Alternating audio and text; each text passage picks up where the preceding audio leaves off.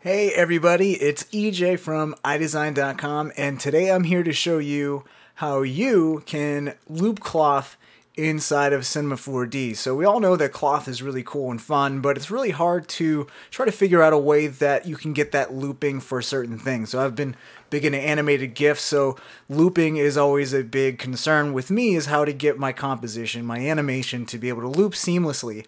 So I figured out a way that you can loop cloth inside of Cinema 4D, and it actually lends itself to not only looping cloth, but a lot of other things like dynamics, spline dynamics, and stuff like that. So today I'm going to be going over how you can create this kind of abstract optical illusion type thing where I have this stripe composition with some stripes going across it. I have the cloth kind of undulating.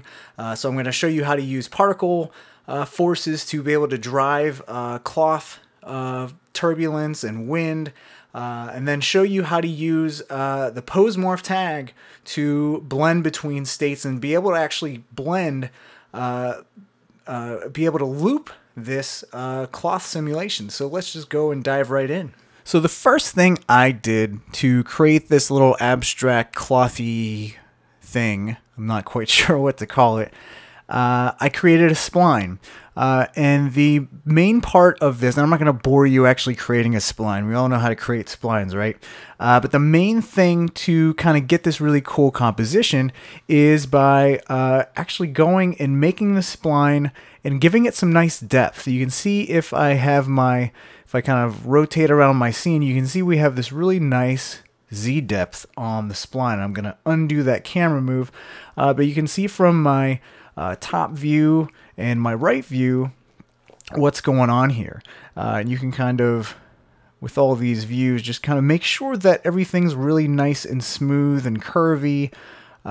So everything's going to be nice and wispy once it comes to actually applying your cloth tag onto this object eventually.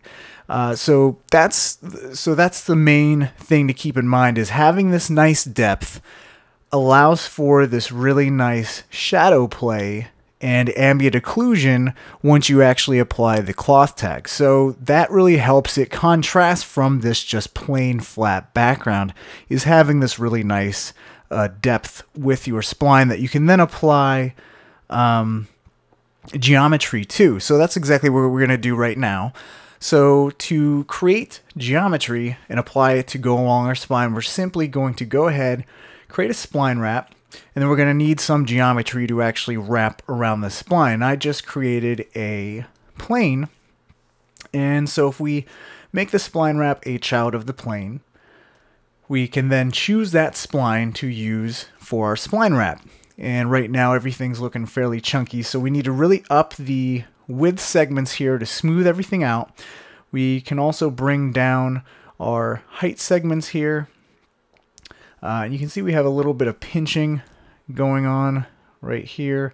But actually, the way I can get around this and to add a little bit more interesting look to this is to vary the width of, or I guess it would be the height of this plane as it goes around. So it's not just all thick, the same thickness throughout the whole entire spline wrap here. So the way I'm going to do this is just adjust the size of the spline wrap, or our object, as it's applied to our spline. So what I'm going to do, I just command clicked on the size spline editor, and what I'm going to do is just bring down the spline point here. That's just going to scale down my spline.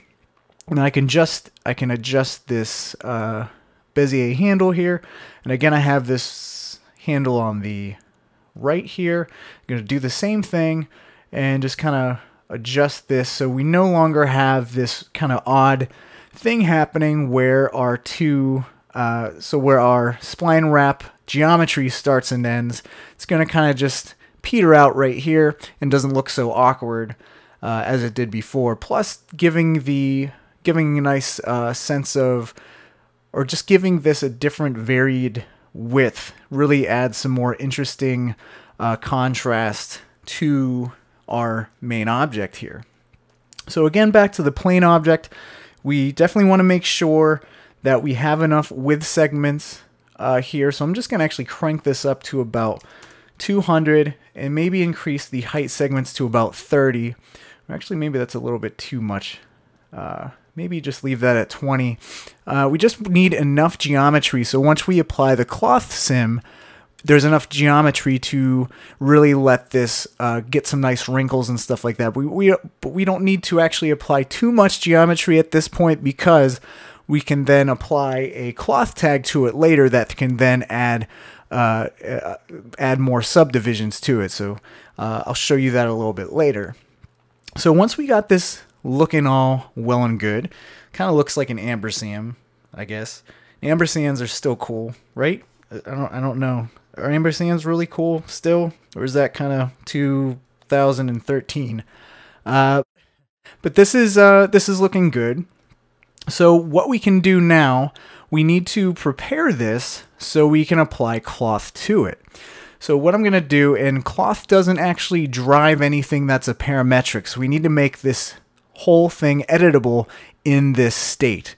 So that means we need this plane with this spline wrap deformation all to be just solid geometry, editable geometry. And to do that, we're going to select both our plane and our spline wrap. We're going to right click, and we're going to go to current state to object. And then once I do that, that's going to create a copy, and I now have this editable plane that if I just go ahead, and it's always good to keep a hidden copy of your original object here, just in case you screw anything up, which in my case I tend to screw things up, so I always make sure I keep that original parametric set up, but then just hide it and just kind of store it away, and you can even hide that spline as well.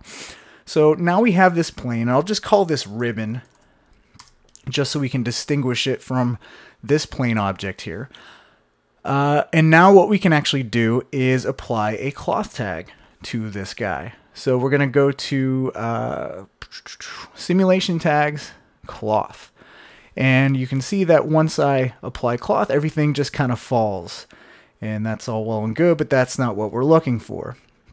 The first thing I want to do is get rid of gravity, get rid of all this wind.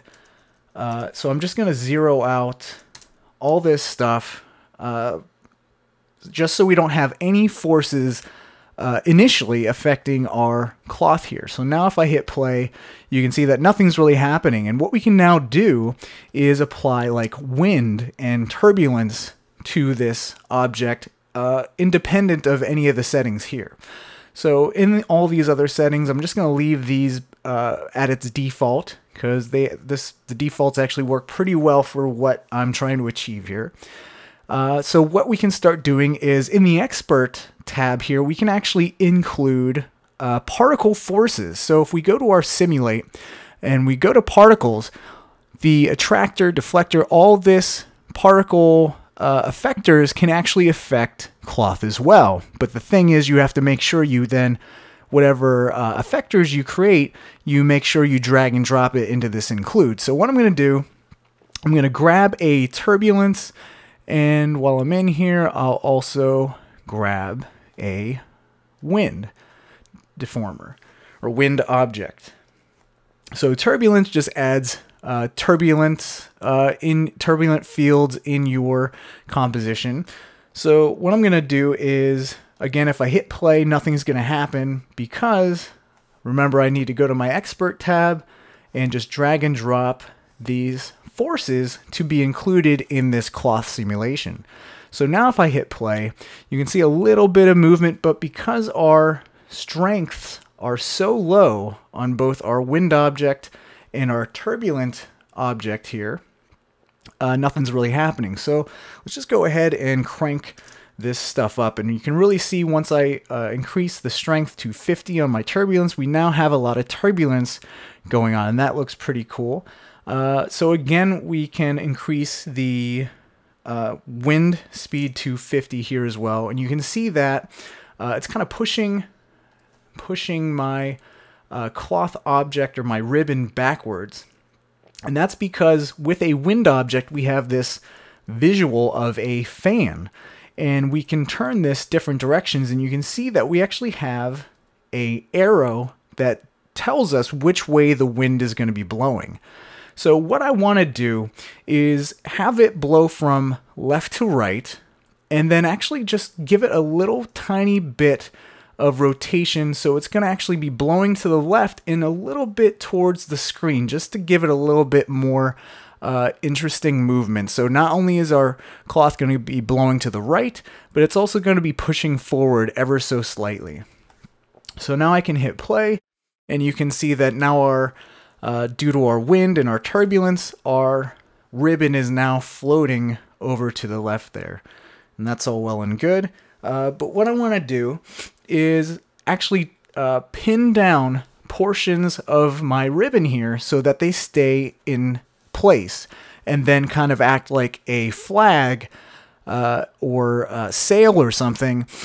So it's pinned down, and we have the rest of our object kind of flowing and billowing in the wind. So to do that, just going to go and do a loop selection. So I'm going to hit U. My dang whack-em. So U, and then if you see L, loop selection, I'm going to hit that. And so I'm going to make a loop selection, and I'm going to select this one edge here. Boop, right there. And then what I'm going to do to make sure that those are fixed points, I'm going to go to the dresser, go to fixed points, and hit set. And once you hit set, you'll see that we now have some purple points going on here. And if I hit play, you'll see that now we have some stationary points, and then we have our cloth kind of billowing and flowing, but being still fixed on the one side there. So that's looking pretty cool so far. I think the one thing I really want to do is add a little bit more turbulence. So I'm going to up the strength to about 200. So now we're getting a lot more turbulence going on. And then I'm going to adjust the scale. And what this is going to do is adjust the scale of the noise that's driving our turbulence field. So if I bring that up a little bit more, you can see that our noise is much bigger, and we have a lot more undulation going on. And that looks really, really nice. So let's just keep it at that. So you can see that once we have our simulation going, everything's looking really good, but at the start, nothing's really happening at all. And to actually fix that, there's a really handy option where, say I want my cloth simulation to not just start where everything's flat, but I want it to start where it's already billowing a little bit. So say right about frame 100, this is the state that I want it to start at. This is where I want my cloth simulation to start. So what we can do to actually accomplish that is go into our cloth tag, go into our dresser, and we're going to set the initial state. So this is kind of like with the set initial state with dynamics, if you're familiar with that. But what I'm going to do is if I hit set and I go to frame 0, you can see that where I set that initial state, that's actually where our cloth simulation is going to start from, instead of the just flat spline wrapped ribbon. So now we already have effects of this wind affecting our cloth, and then it's going to start from there. So this looks a lot better if you're going to actually want to loop some cloth. So you already have some of the cloth simulation started. So now that we have this going on, what we can do is go ahead and start applying some textures. So in my final render, I had this really cool stripey kind of visual distortion thing going on with the stripes due to the cloth. So it's some cool stuff happening there. So what I'm going to do is just create some stripes. And the first thing I'm going to do is create stripes for my background. So I'm going to create a background and just scale up this plane here. And then what I'm going to do is just place this right behind where my ribbon's going to be, or my cloth. And just scale this up a bit more. And the reason for this is so if we have this close to our object and we add some, say, ambient occlusion, that shading is going to then affect that background. So keep that in mind. That's why I'm positioning my background plane object so close to the actual ribbon. So I'll just rename that plane BKG, and then we can add our stripes. So what I want to do is just use a luminance. I just want some flat shading for my background. I'm going to go to texture and I'm going to create some where is it? Surfaces. We're going to go to tiles, and then under tiles we can change the pattern from squares to lines, and I can choose to create just black and white stripes. So black here, and then we'll change the tile color 3 to white, and then we don't want any bevel. We just want solid black and white here, and then we can apply this to our background. You can see that our background is really big right now, or our stripes are really big right now. So we can actually go and just bring down this global scale, say to about 15, and there we have a decent amount of stripes going on. That might be actually a little bit too thick. So that's looking pretty good. So let's go ahead and then apply this same stripe material to our cloth or our ribbon here. So you're going to see when I render this, there's some really weird, well, not weird, this is predictable, is we have both of our material tags applied as projection as UVW. So that's kind of why we have this discrepancy with how our stripes are applied to both of our objects. But in my final composition here, we have the stripes kind of applied similarly, and then once that cloth kind of undulates, that's what moves it out of sync with the actual background, the vertical or the horizontal stripes back here. So to do that, I'm actually going to change my material projection from UVW mapping to camera mapping. And now what this is going to do is I'm going to use my camera here as a projector to project that stripe material onto both the background and the cloth here. So the first thing I need to do is actually define a camera, and I'm just going to define the camera we're currently looking through. And then you can see that if I hit render now, you don't see anything, and that's because we now have the same stripe pattern kind of being projected onto both of our background and our ribbon. So it's almost like if you're watching a movie and you stand in front of a movie projector, you're going to have that movie's projection actually cast onto your body, but then your body is going to kind of cast a shadow after it. So that's the part that we need to do right now, is we need to make it so that our foreground is not so just luminant, that we actually have some diffuse shading onto it. So what I'm going to do is I'm going to rename this background stripes, and I'm going to duplicate this material, and I'm just going to name this ribbon stripes. And I can spell stripes, see? So then what I'm going to do is apply that to the ribbon, and I'm going to activate the color, the diffusion, and some reflectance. And right away, if I hit render, you can see that not only is are my stripes now more contrasting to the background, you can actually make out the ribbons, but we have this nice shading on it. So what I'm going to do is just go ahead, I'm going to add just a little bit of reflection here, just a tiny bit. Get some Fresnel. Let's see, let's bring the specular. I don't want too much specular going on here.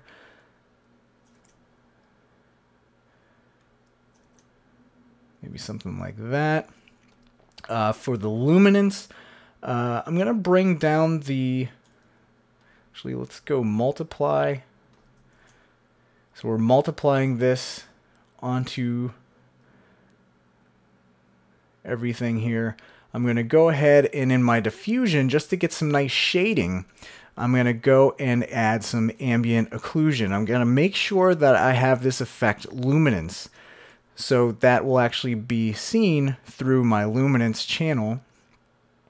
So now you can see we have some slight ambient occlusion going on here, kind of defining the edges here. And again, this is why it was important to have that nice wide depth in my spline that I initially did the SplineWrap with.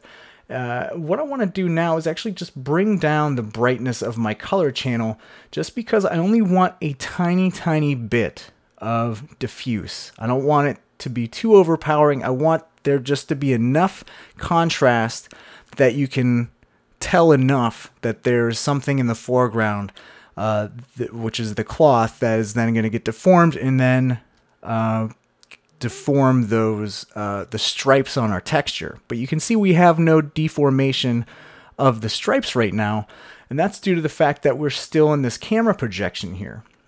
And while our cloth is undulating, that projection is staying the same, because our projector, again, is just acting like a movie projector. It's just shooting onto both of our objects here.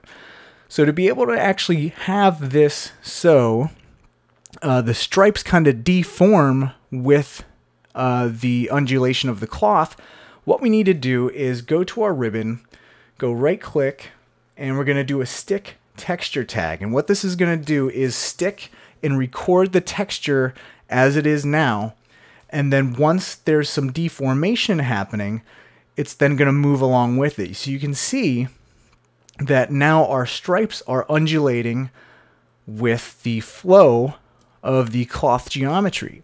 So now we have even more contrast between the background and the foreground, because of the fact that we have that stick texture tag breaking the texture up between the background and the ribbon. So now we actually can see what's going on here. We actually see the form of our ribbon there. So that's looking really cool. The one thing I want to do is go to the diffusion, and let's up the ambient occlusion just so we can see it a little bit more. Let's maybe even turn down the luminance here a little bit, maybe. Let's go add. Let's bring this luminance down a little bit, because I just want to pull in a little bit more shading. So I have some soft boxes here that are going to be casting some shadows, but this is a little bit too bright. So let's just bring that all the way down. Maybe we need to bring in a little bit more of the color channel just to get more diffusion happening, a little bit more shading happening, and maybe even adjust the specular here. Let's see how this looks.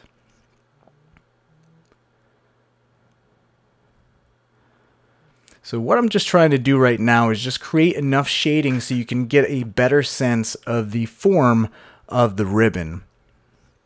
So let's see what's going on up here. So this is where we really have a lot of overlapping here. So we're getting some really nice shading down here. And that's all well and good. One thing I'm noticing right now is some really slight not pixelation, but polygon distortion going on here. And to fix that, one thing is going on is we have a little bit too much reflection. Let's just adjust this. All right, so the one thing that's going on is we don't have enough geometry here. We're getting a little bit jaggy edges here, especially right down here. So to fix that, really easy, just go to your cloth, simulate cloth, get a cloth surface, and then just put the ribbon underneath the cloth surface. And due to the fact that we have by default subdivisions happening, it's just going to subdivide our geometry so there's more defined geometry, and we're going to get a nice, much smoother cloth simulation, more smoother cloth geometry. So now we're going to have some really nice wrinkles happening, especially right down here. That's looking really nice. Whoops, I have my Wacom pen, and every now and then it just likes to stop the calculation because it's thinking that I'm hitting the screen, and I'm not. All right. So again, the cloth surface really smoothed everything out, really nice and good. So we're really getting some nice shading, especially at the bottom there. You can see, and we can always fix that and add more diffusion going in there by pumping up that color channel a little bit more, which I think I'm gonna do right now. Yeah,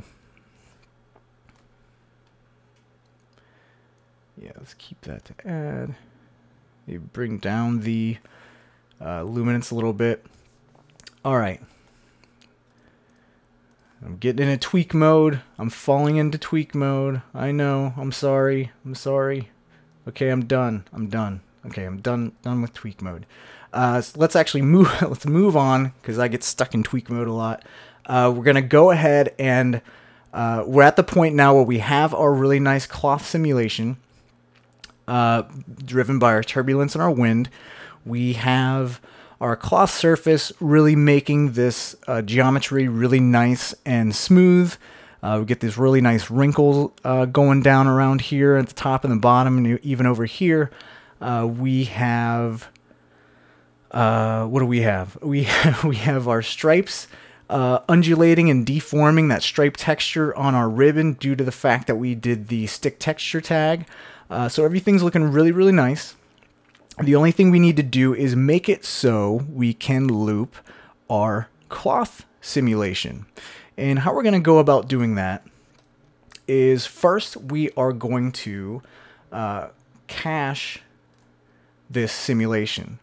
So under the cache, you just hit calculate cache, and we're caching our cloth data. So now we can just scrub through our timeline, and our composition is 150 frames long, so our cloth sim is going 150 frames. And you can see the importance of being able to start with the cloth already deformed due to the whole initial state option there.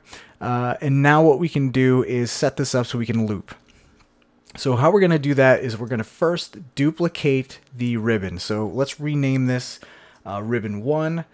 And we'll rename this ribbon 2. And by duplicating that, we actually just kind of destroyed that cache. So we're going to calculate the cache again on that second ribbon. And because of the fact we didn't change anything, they're actually going to sync up perfectly. So I'm actually going to hide this new ribbon. And we're going to go to my handy dandy, one of my most fun things to use. I use it almost every project, is my happy pose morph tag. And what the pose morph is going to do is, depending on which things you select down here, it's going to morph between different states of, or different things of different objects, different properties of different objects.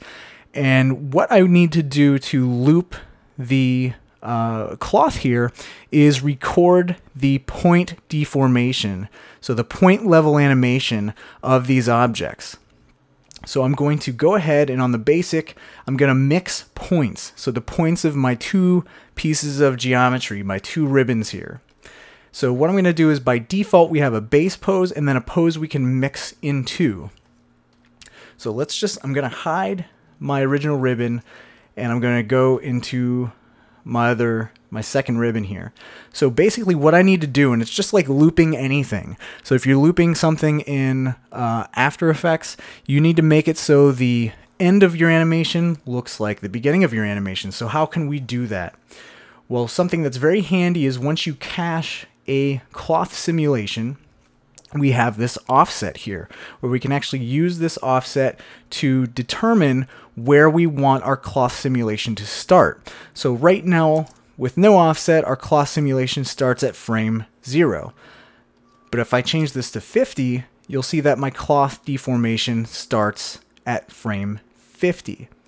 So you see what I'm getting at here. Between 0 and 50, or frame 49, we have the very first frame of our animation in our viewport. So if I actually change this to 150, which is the end frame of our animation, what's happening is our cloth simulation didn't start. So we now have the same cloth sim frame or point position of our cloth here, the same on frame 1 and frame 2. So now all we have to do is blend between this initial ribbon to blend to this ribbon 2, which is then holding the first frame position of all the points in our cloth simulation. So let me actually just demonstrate that. So I'm going to turn off my second ribbon, go to my first ribbon, and I'm going to hit play. So here our cache is just played out. We have no offset. And basically what we need to do now is, due to the pose morph tag, I have my base pose, and we have a target. And what I need to do is tell it that this is my pose I want to morph from, and I want to morph into that ribbon 2 pose, which is that frame 0 of my cloth sim. So I hope that's making sense. So what I need to do is actually define a target, and my base pose is going to be that ribbon 1. So all that point level animation is going to be in that base pose, and then the point level animation, or that frame 0 of that of my ribbon sim, is actually going to be my pose 0. So what I'm going to do is make sure I go to pose 0, or I'm just going to rename this to initial state. So this is that initial state that we set with that cloth tag. Drag and drop the ribbon, and that's going to be the target. So now you'll see that due to the fact that I did that, we can now adjust the strength, and you can see that there's my frame 1, and if I go to frame 150, this is without no strength on that initial state. This is actually the last frame of the cloth sim in our initial cloth sim. So basically all I need to do is, at the end of my animation, just make that strength go to 100, and then it will just loop back, and that cloth deformation will be the same due to our morph here. Alright, so if I didn't have that, you can see that this is what my end of my initial simulation looks like, and that doesn't match up at all. That would just be a jump. So what I need to do now is I need to go from edit mode to animate mode. So I'm ready and raring to go, ready to animate. And what we need to do is set a keyframe to adjust the strength of that initial state. So at the end of my animation, I'm going to set a keyframe, and then as it gets to the end of the animation, I'm going to bring up the strength and basically go back to that initial state of the initial deformation that happens on frame 0 of my cached cloth sim. So now if I hit play, you can see that we have a little bit of jump, but you see at frame 0 and frame 150, our cloth looks exactly the same. And that's all due to the pose morph doing the point level animation and morphing to that initial state with that offset. So our ribbon looks the same on this ribbon here. And then we just morph to it. We morph from the initial cloth sim, and we morph to the frame 0 that's held in this ribbon. So to fix the fact that we have this, if I let this play, we have this little bit of jump, or not even a jump, but this like ease in. That's all due to the fact that we have, with our pose morph strength here, we have an ease in and ease out. So basically all we need to do is kind of get rid of that ease in by just adjusting the Bezier handle here and making it a little bit more sharp. We still want that. Actually, you know what? We don't even actually need ease in and ease out. We're just going to change these two keyframes to linear keyframes. So just by hitting that linear keyframe button, and now if we hit play, you'll see that we still have a little bit of a pause, and that's because we're actually duplicating the last and the first frame, because remember, we're morphing to the frame 0 of our cloth sim due to the ribbon 2, so we're actually duplicating frame 0 at frame 150 and then at frame 0. So we have two frame 0s basically. So what we can do to fix this is we can either offset our ribbon 1 cloth sim by -1, or, so what this is going to do is it's already going to start the frame 1 of our cloth sim 1 frame earlier, so we won't get that 1 frame overlap. Or actually, that's the one way to do it. That's the way to do it. So now if I hit play, you'll see that we no longer have that overlap. And if it's a little bit too sudden, actually that looks pretty good, but if you need to keep in mind how you space out your initial state strength. So if I have this a little bit too fast, you can see that we have a little bit of odd movement happening there at the very end. It almost like rushes back to that initial position. So when you're looping cloth, kind of play around with how many frames it takes for you to morph between those two states. So that's 50 frames, and that's a little bit too much, I feel like. That's a little, our cloth sim kind of slows down. If I set this to maybe 30 frames, let's see how that looks. And that looks a little bit more natural. Can maybe even speed it up just slightly. And I think that looks pretty good right there. So again, you can adjust this so maybe it's an offset of 2. See if that's a little bit more seamless.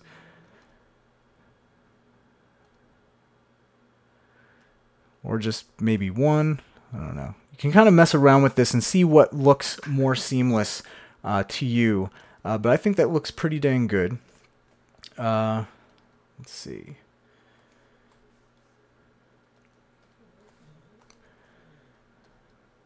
Maybe adjust this.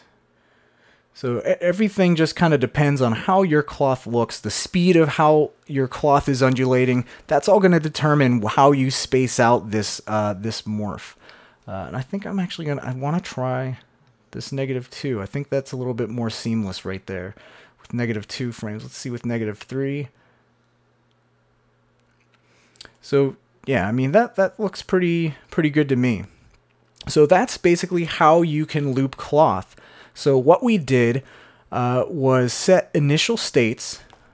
So our animation started with already some cloth deformation due to our turbulence and our wind. We then duplicated our cached cloth simulation. So we clothed that cloth sim.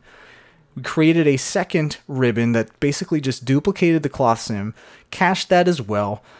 By offsetting it by 150 frames, our cloth sim doesn't actually move from the initial state at all because we offset at 150 frames. So basically this state set holds the initial state of our animation, our cloth animation. But then to morph to that, between the end of our initial cloth sim to the beginning of the cloth sim, we simply used a pose morph tag with some point mixing to then blend between the two different states with just a couple keyframes, and that's how we did it. So hopefully that made sense to all of you. We have some nice looping cloth here. If you have any questions, be sure to hit me in the comments section. Pose morph is very cool, and I hope to do more cool tutorials with the pose morph. I use it so much, and it's a really cool way to blend between different states. So this isn't only limited to looping, using pose morphs for looping cloth. Think about all the other kind of simulations you can use, or you can use to morph between pose morphs. So you can use spline dynamics. You can use soft body dynamics, rigid body dynamics. So you can use the pose morph tag to blend between a lot of different things, because look at all the things you can actually record with the pose morph tag. So things you can mix position, scale, rotation, parameters, hierarchy, so entire object hierarchies. So think about morphing between different positions of objects and stuff like that with rigid body dynamics. So it's not only just point level animation you can mix between with the pose morph tag. So pose morph tag, very powerful tool. Even though it's under the character tags, but I barely use it for character work. I use it a lot for just my my normal motion graphics workflow. So be sure to play around with that and have fun with this. I'd be really anxious to see what you guys come up with. I'd really like to see if you guys come up with some looping cloth simulations. I'm going to make a GIF of this. So I encourage you guys to make some GIFs. I'd love to see what you guys come up with. And again, as always, thank you guys so much for watching this, and I will see you in the next tutorial. Bye, guys.